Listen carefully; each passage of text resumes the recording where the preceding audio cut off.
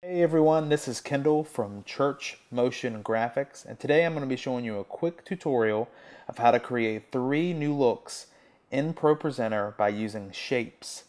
And so all throughout this tutorial I'm going to be using the November 2016 CMG Mega Pack. So all of the motions that you see are available in this pack, and that pack is available to download now. And so let me show you the looks that we're going to be creating. I've got 3 different looks you can see here using different shapes inside of ProPresenter. Let me give you a full screen look here. You can see the first one has a rectangle shape, and we've got it so you can just see through it, just to see through to that background, a hair. The next look is a diamond, and we've actually got just an outline here. It really lets that background pop through. And finally, we've got a circle. And so I'm going to show you how to create these looks.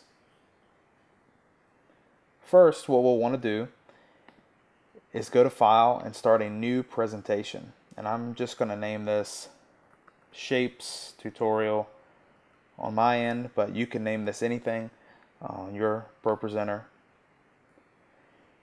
And I'm going to go to Editor. And you'll see that there's text here that's got just whatever template you last used. And so I want to hang on to my text box here without it getting in my way.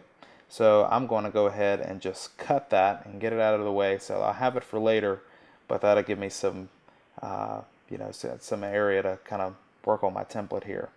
I'm going to go ahead and assign a background to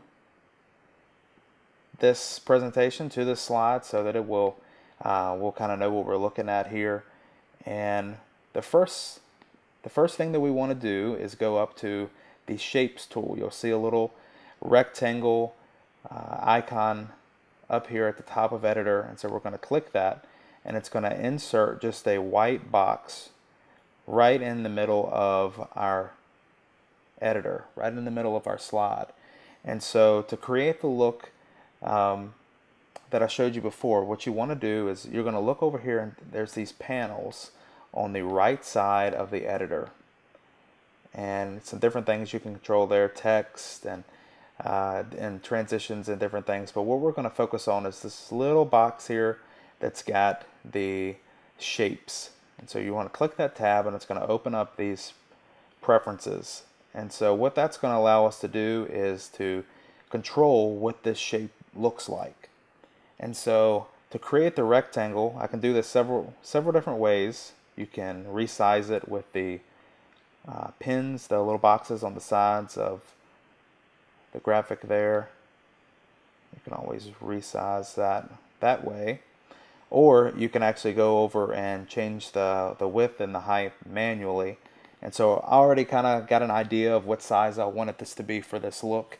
And so I know that I want it to be on my screen, on my ProPresenter. It will be different on every size screen, and so these numbers aren't necessarily going to work on your end, but you can kind of play around with it and figure out what size will work on yours. So I know on mine that I want it to be 930 on the width and 300 pixels on the height. And so I'm then going to take and drag that using the guides to put that in the center. There it is. Okay, so that fixes our size, and again, you can do that by dragging these pins, or you can resize it using the numbers. The next thing that I'm going to change is the opacity, and you might have saw on when I gave you the preview of this, I actually had it so you could see through it a little bit. It was a little translucent, and so I'm actually going to drag the bar here down to 80. It's looking pretty good. And you'll see fill color. I'm going to click this box, and I think that a black box would look really good. And so it opens up this colors panel, and I like to use the color pencils here to select colors. So I'm going to select that black, and you'll start seeing it coming together. It's looking pretty good. Now before I cut our text box, and so what I'm going to do now to get it back is press Control V, and you'll see it drop back in there. I'm going to get that centered up. And there is our first slide, our first look. Looks pretty good. Let's go ahead and add another slide and we'll work on our second look. Again, I'm going to take and cut to get our text box out of the way so we can easily work on our slide. And the next one that we're going to do is a diamond shape. What I want to do is go ahead and bring in our background again, just so that we know what we're looking at. Drag that in there from our video image bin. So it looks like that. It looks pretty good. We're going to go back up to that shapes tool, add the rectangle. And you may remember that the look that I showed you. Let me pull that back up, give you a preview. Okay, it's a perfectly even diamond that we created. And so to get that look, I'm going to go back to our other presentation, go to editor. What I'm going to do is, I know that to get that perfect square, I'm going to have to make these even, make these, the width and the height, the same number.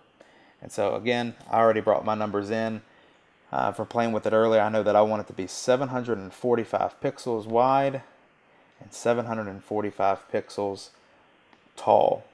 And so again, this will be different on every computer based on what size your screen is. Okay, so it's still a square right now. To get that diamond look, what we need to do is adjust our angle. And so I'm going to grab this here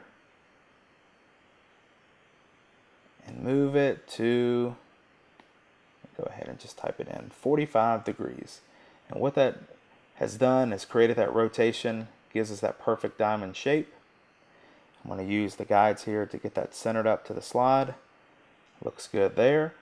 Okay, and so if you remember from our preview, there was no fill, only an outline.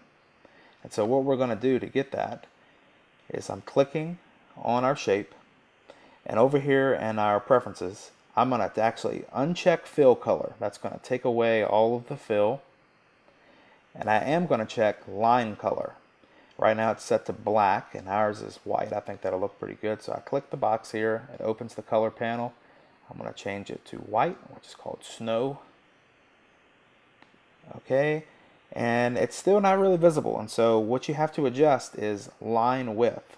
And so you can play with different sizes to see what's going to work for you. I think what looks best is about 20. So I'm typing that in and hitting enter. And there's that look.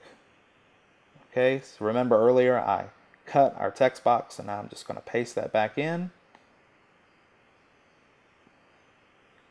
It's looking good there. And there's our second look. Finally, let's do our third look. You'll remember that it was a circle. And so this has been kind of a mystery on ProPresenter. We've had a lot of questions, people wondering, how do you do this? This requires no outside tools or anything like that. We figured out a way to make this happen inside of ProPresenter. And so the first thing I'm going to do is bring in my background, just so that we have an idea of what we're looking at here. Again, I'm going to cut our text box out. And I want to again use this rectangle tool, the shape tool up at the top. Alright, this one is actually pretty fun to do. Let's get our size just right. I knew from before that 925 by 925 was going to be a perfect size shape for us.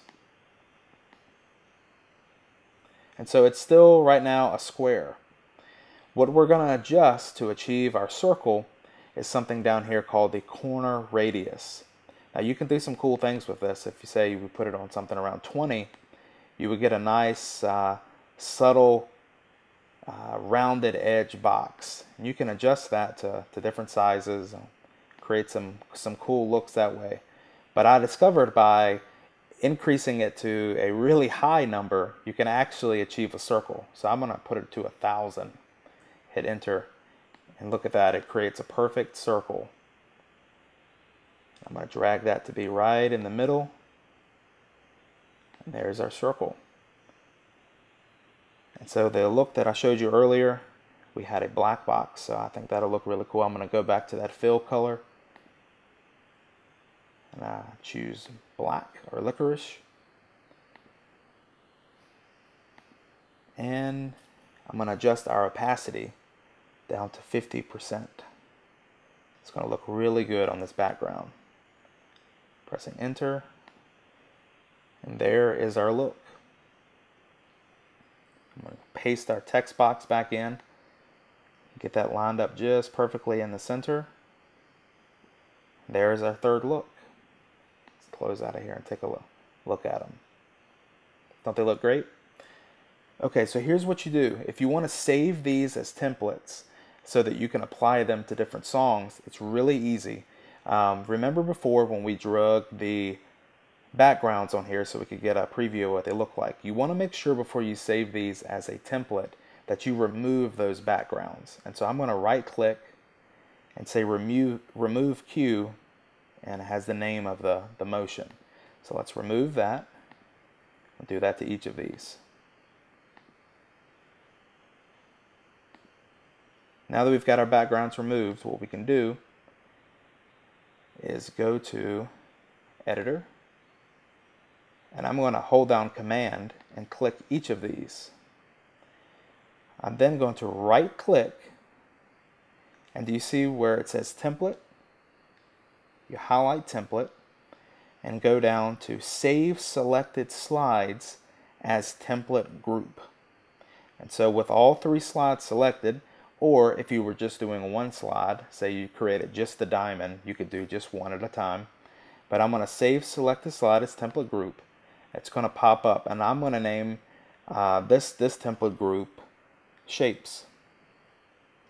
Hit save. Looks like I already saved that before, so maybe I'll save as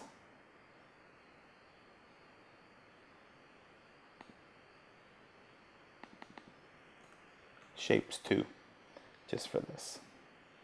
Alright, and so say we have a slide, or a song rather, in your library that you want to apply this to. And so I've got Amazing Grace inserted here, and you can see it's got kind of some funky style happening here.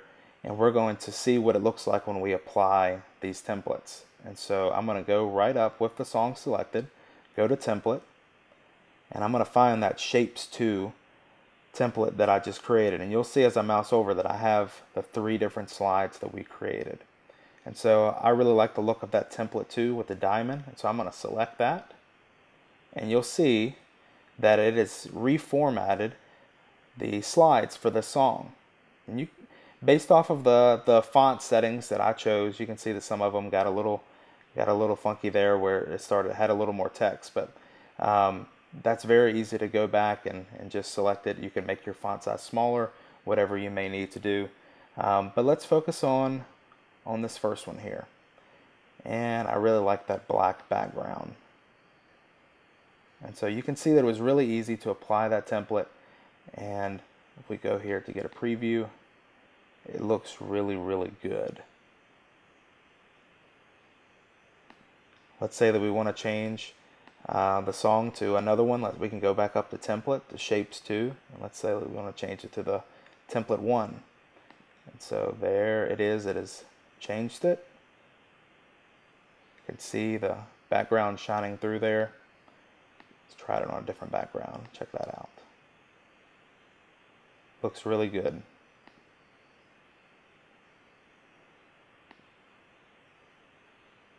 So there you have it. That is how you can create 3 looks using shapes inside of ProPresenter. Really easy. You can play around with this, do different kind of looks you can imagine. You could change the color of these boxes. You can change the shape or the rotation or the opacity. You can really get creative with how you do this. And the beautiful thing is that you don't have to bring in another program. You don't have to use Photoshop. You don't have to bring in any images or PNGs or anything like that. You can do all of these inside of ProPresenter and save it as templates so that you can easily apply it to other songs. And so I really appreciate you watching. I want to remind you that you can get all of these backgrounds that you've seen in the November 2016 CMG Mega Pack. They look great. They're going to look awesome in your church. And we'd love to connect with you. You can check us out on churchmotiongraphics.com. Look us up on Facebook or Instagram. We would love to connect with you there. But until next time, I appreciate you watching, and you'll have to let us know what you think.